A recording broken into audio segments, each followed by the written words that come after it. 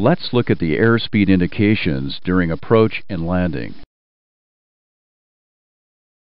The initial speed reduction for approach is started automatically by the FMS or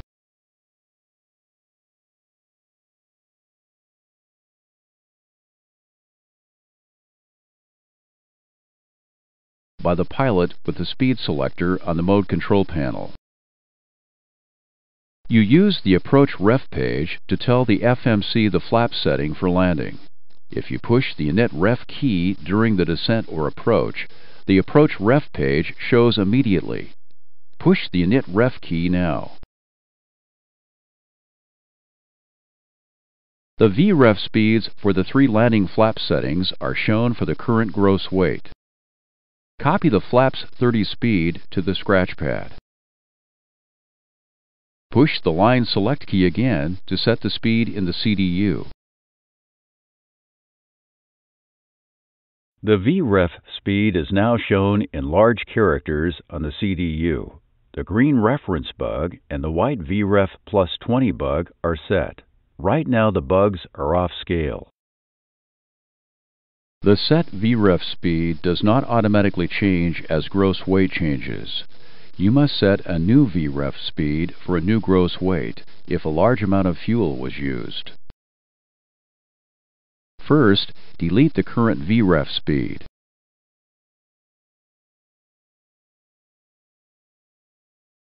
A new speed shows. Enter the speed as you did before.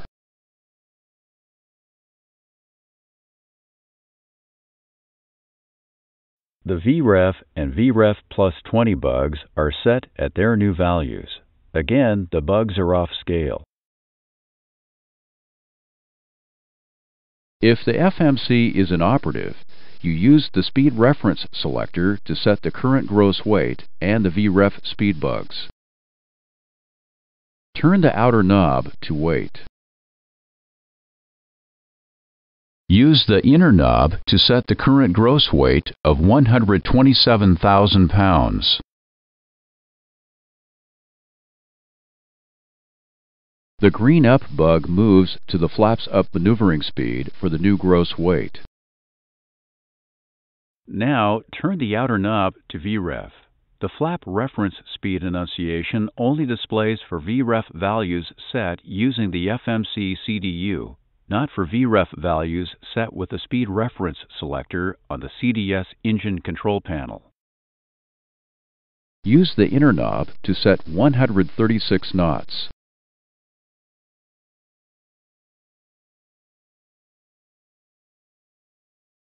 The green VREF bug and white VREF plus 20 bug are set to their new values.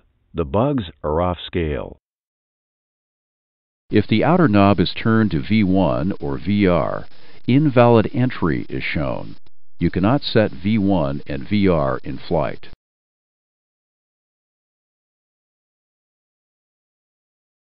You turn the outer knob to set to remove the digital readout on the airspeed indicator. Now let's look at the approach. In this example, the FMC is available and VREF is set. As airspeed is decreased for landing, you extend the flaps. Decrease airspeed to flaps up maneuvering speed and set flaps 1. The flaps 1 bug shows. Decrease airspeed to flaps 1 speed and set flaps 5. The flaps 5 bug shows. As the VREF airspeed comes into view, the reference indication moves adjacent to it. The flap setting flap speed digital indication remains parked at the bottom. Decrease airspeed to flaps 5 speed.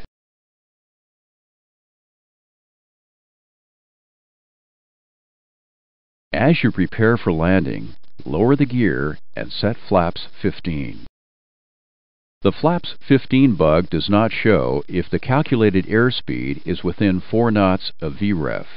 In this example, the 2 speeds are only 4 knots different from each other. Decrease airspeed to the flaps 15 speed if the flaps 15 bug is shown. If the flaps 15 bug is not shown, decrease speed to VREF plus 5. In this example, decrease the airspeed to 141 knots. Set landing flaps. Maintain VREF plus 5 on the approach. The maximum flap extension speed band for the next flap setting disappears when FMC CDU selected landing flaps are set. All numbered flap bugs are removed when the flap lever is moved to the landing flap setting selected on the approach ref page.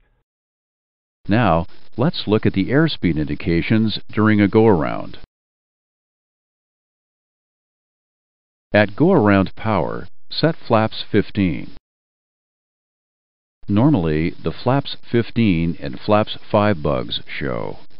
If the flaps 15 airspeed is within VREF plus 4, the flaps bug does not show. At flap retraction altitude, retract the flaps as you did during takeoff. Increase airspeed to flaps up maneuvering speed.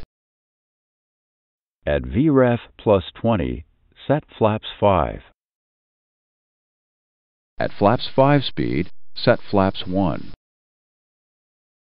At flaps 1 speed, set flaps up. Increase airspeed as required. The flap bugs are removed when the flaps are up. The green up bug, the VREF bug, and VREF plus 20 bug stay in view.